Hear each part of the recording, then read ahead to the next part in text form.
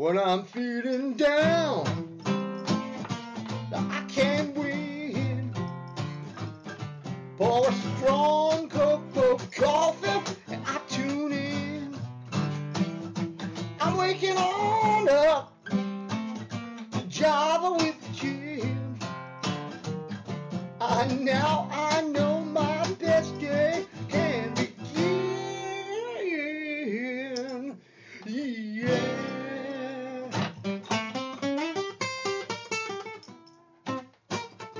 Good morning, ladies and gentlemen. Welcome to another exciting episode of Java with the JIMS. My name is Jim Meyer, a broker associate at Remax Gold. Now you have a friend in the real estate business. I'm joined by my good buddy, Jim T. Chong the Wok Star. Now you have a friend in the publicity business. And we have our friend Eric Ravenscroft here. Thank you, Eric, for stopping by. We appreciate you being on the show and getting up at 6 o'clock in the morning to be with us. Definitely. It's great to be here. Amen. Jim, what are you doing? Well, you know what? Right now, I am waiting for some information dealing with business because that's what life's all about, right? But Jim, the more important question is, what's in your cup today? Well, this is my coffee, and my coffee is a big fan of the Electoral College, unless it doesn't get its way, and then it will sue. So, Eric, thank you for stopping by. Are you drinking anything this morning? I stick to old-fashioned water. Yeah, keep especially in Arizona, we got to hydrate. So that's what I'm drinking. Stay hydrated. Jim T. Chong, you're floating above the earth there. Yeah, Which the connection's pretty darn good for somebody that's yeah. We got the coffee. See, it's kind of like it's melding in and out. See, that's like magic, right? But absolutely. I got some coffee, just plain old black coffee. Okay, so Eric, we talked to a lot of people who are sick of California. They're saying goodbye to Gavin Newsom and maybe saying hello to Arizona. But can you Yep. start by sharing a bit about your background and how you transitioned from financial planning to becoming a leader in the real estate industry? Definitely. Yeah, and so it's been about 10 years. I was one of them in Southern California. I'm from Ventura County, so I had left about 10 years ago. I started in the wealth management space around 2007, 2008, which was a great time to start in that industry. Coincidentally, I started in real estate a year later in 2009. So I always kind of have been in both industries. Financial planning, I was full time pretty much from 2007 to 2018.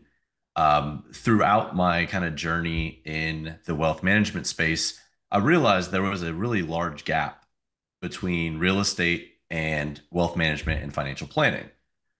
So throughout my kind of career, I was always seeking opportunities to bridge that gap, whether it was creating new and innovative, whether it was divisions, processes within the companies that I worked for.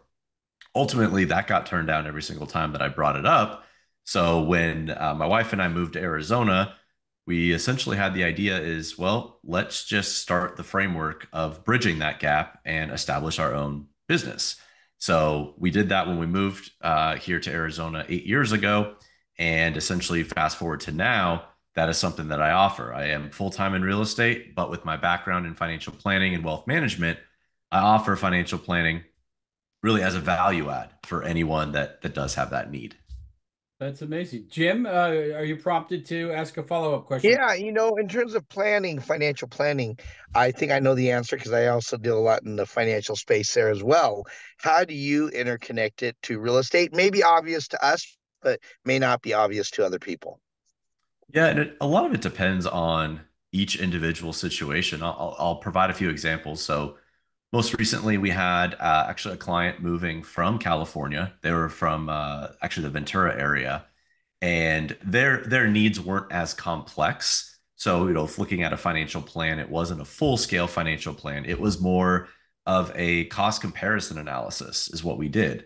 We looked at the cost of Ventura County of their living, factoring in taxes, factoring in income, down to things that matter like groceries, sales tax, income tax, what car registration costs, and then it compared it to what they would have in various states.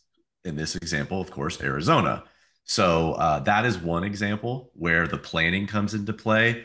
I would say the most common really is for those that are either they own their own business and they're transitioning, or they're transitioning to that next stage of life, which would be retirement, and they want their dollar to go farther. Then it's having kind of a full scale financial plan, a review, walking through step by step on what changes are going to take place. And then, depending on their situation, if it's something where they're not, investing in certain buckets, they don't have certain vehicles that are working for them. So it varies, but I like to say that anyone in any situation, whether you're, right out of college, either starting college, you're in your early career, established career, you're married, you have kids, down to, just a working professional and retired, there's always something that anyone can benefit from. That's great. Eric, That's great. you probably made people want to ask a lot more questions. Be able to come back tomorrow? Absolutely. Awesome. All right.